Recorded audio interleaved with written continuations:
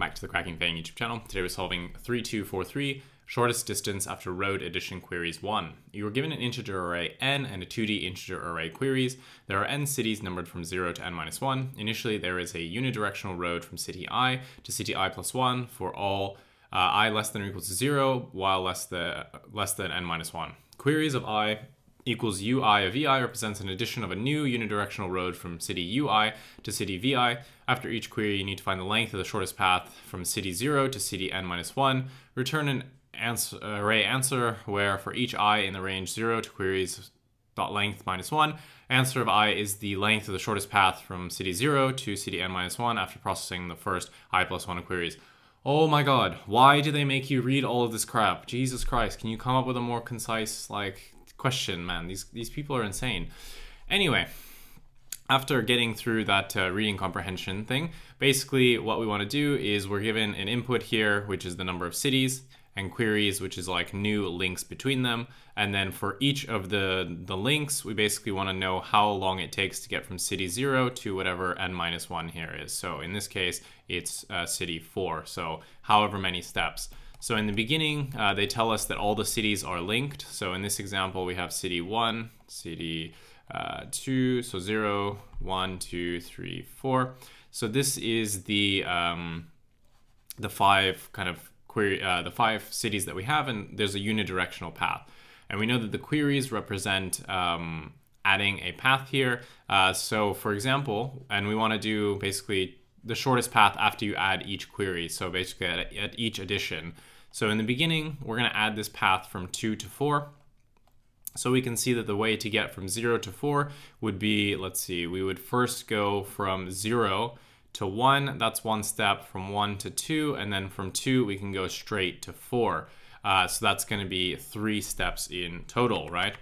Cool, so that is that one. Then we still have this step, so in the next step we actually add a path from 0 to 2. So now what we can do is we can actually take this path from 0 to 2, and then from 2 to 4. So that's why it's 2, because it takes 2 steps now. And now for the last one, there is now a direct path from 0 to 4, which means that on the last time to get from 0 to 4, it would take 1 iteration. So pretty straightforward. What we want to do here is, I mean, we can represent this as a graph. And what we want to do is obviously we want to get from point A to point B in a graph in the shortest amount of time possible. Since this is an unweighted graph, we can simply just use BFS. So what we're going to do is we're just going to perform BFS every time to find the shortest path from our start node, which is always 0, to whatever n-1 is. And we're just going to traverse the graph. Every time we add an additional query, we'll update the graph with any new kind of edges between 2 nodes, and then we'll just rerun our BFS. So in total, this is going to give us a runtime complexity of big O of Q, which is the number of queries, times basically the time it takes to actually run the BFS, so times big O of N, and that's what we want to do. We're just going to do Q BFSs, and it's relatively straightforward. You just have to make sure you maintain the graph, but that's really all you need to do. So let's go into the code editor and type this up. Let's now code this up. We're going to do 2 parts here, one for the main function, and obviously we need our BFS function, which we'll kind of define as a helper. So let's do the main function because it's quite simple. So we're going to need an answer to store our result, and we're going to need our result, which is just, we're going to need our graph, which is just an adjacency list. So for a given node, all of the nodes that you can reach. So we're going to say our adjacency list is going to be empty in the beginning. So we're just going to store a list for blank in range n, right? So basically we're going to create an empty list for all of the nodes, and then now we need to actually populate that list. So we're going to say for I in range of n-1, and we're going to say that the adjacency list of I, we're going to append I plus 1, because remember, initially the graph is just from 0 to n-1, and there's just a one directional path between them. So 0 should contain a path to 1, 1 should contain a path to 2, and so on and so forth. So this is why we do to n-1, we just append I plus 1 here. So now we actually have the graph, and now we actually need to process each of the queries for each query, we're just going to kick off our BFS function and add that to the result. So we're going to say for road in queries, what are we going to do? We're going to basically say we're going to get the kind of the new edges, right? So this is the, node U and node V that they give us, and we need to update the graph. So we're going to say adjacency list of U dot append V. So now there is an edge from U to V, and it's one directional, not bidirectional.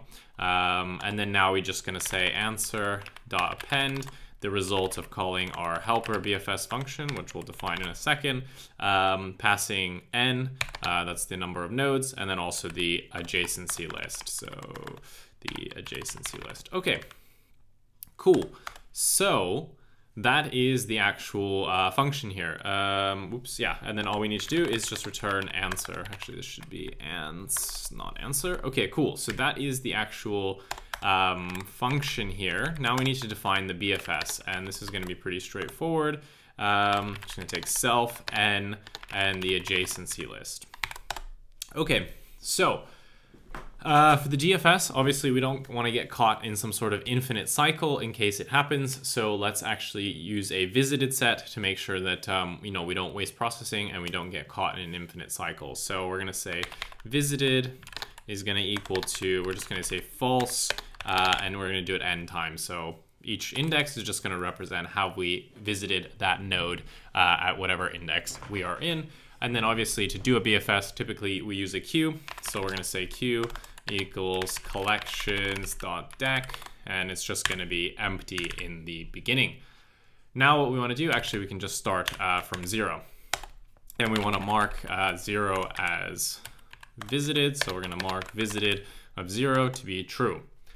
Okay, so now we just need to perform our BFS. So we're going to say while queue, and we basically want to process all the nodes on the current kind of iteration. So we're going to say for blank in range len of queue. So basically we want to just process all the things that are in our current queue, because that's kind of our current step, and then we'll move on to the next step. So we're just going to process all the ones that are currently in the queue.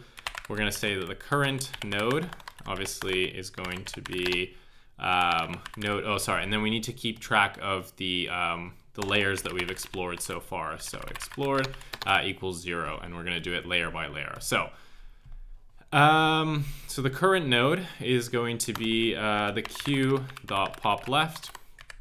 So we get the current node, and we want to now check whether or not our BFS is complete. So if the current node actually equals to n-1, we know that we've hit the end because we're trying to go from 0 to whatever n-1 is. So we're going to say if the current node actually equals to n-1, then we simply just return the layers explored.